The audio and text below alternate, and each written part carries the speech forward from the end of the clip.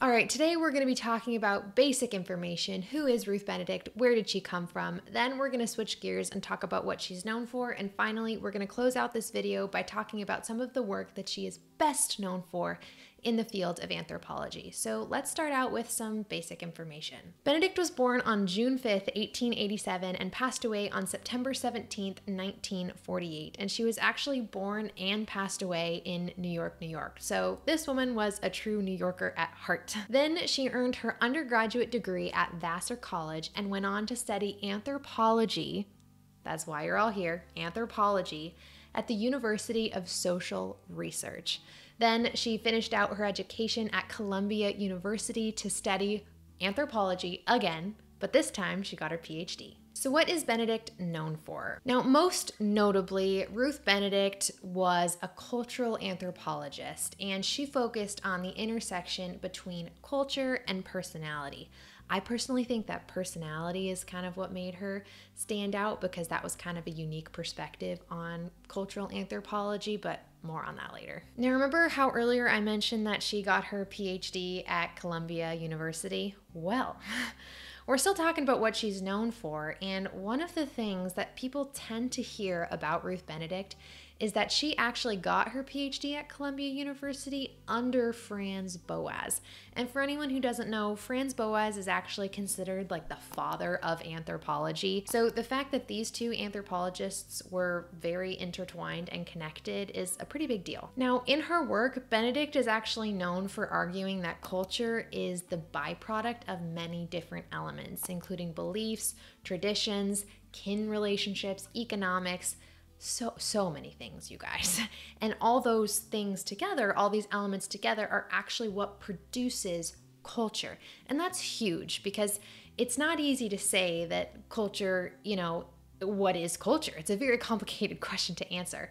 And that's really what she started to get at very early on. The final thing that I want to mention in this section about what is Benedict known for is she really proved the intellectual power of women. She accomplished so much in anthropology as a woman, and at the time, anthropology was a really male-dominated field. So to have a woman really prove the intellectual power of women, to me, is really inspiring. Now, Benedict, like I said earlier, she's accomplished a lot, and she wrote a lot. But the two pieces that I'm going to be talking about today are the ones that I think she's the most well known for, and I have a feeling a lot of people would agree with me on this. Now, the first one is patterns of culture. You've all maybe probably heard of patterns of culture. I think this is probably the most popular one.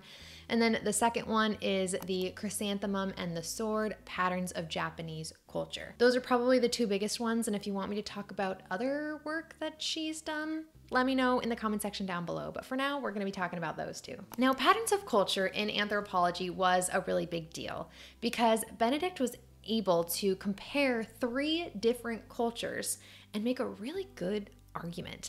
Now, those 3 cultures, I'm going to put them on the screen right here because I don't want to run the risk of pronouncing anything wrong, but she compares these 3 cultures and talks about the diversity in human behavior. Now, through this comparison, Benedict is able to put on display how different each culture is, and as well as that, how different people act within each culture. And then, this is my favorite part of the whole argument. You ready?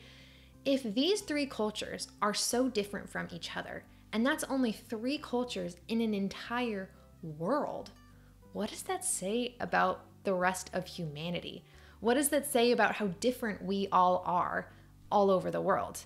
Guys, again, maybe this seems obvious to you, but at the time, this was pretty novel information. And again, remember when I said we were going to be talking about personality later?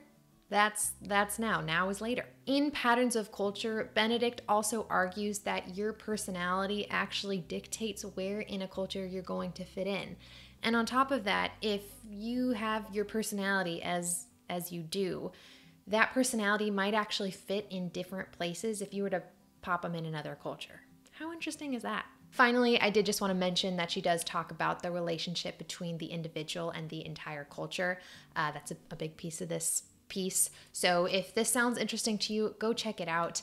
But now on to Chrysanthemum and the Sword. Now, the Chrysanthemum and the Sword, Patterns of Japanese Culture, is really interesting in origin, in my opinion, because I don't think you often hear about anthropology works starting the way that this one did. And basically, you guys, Benedict was asked by the US government to go and study Japanese culture and Japanese behavior during World War II so they could make predictions about what the Japanese would do during World War II during the occupation of Japan. I mean, that's wild. I honestly don't know if there's more that I need to say about the chrysanthemum and the sword. I think even that description just gives you all a really good idea of what the piece is about. But I did want to throw in here that these works do not go without criticism. Anthropology and humanity in general have come a long way. Today, we are completely different than we were during the time of these publications. And there's a lot of criticisms that get made about these, and I'm not telling you to go read them and say everything in them is fact and that you should be doing or believing everything in there. No. I'm telling you guys about these because I think understanding where anthropology comes from helps you to understand how we got to where anthropology is today.